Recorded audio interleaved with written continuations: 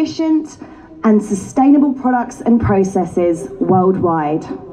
So come rain or shine, starting all those years ago, right now to the present day, and hopefully for another 150 years, TUV Rainland ensures the future of safety and sustainability.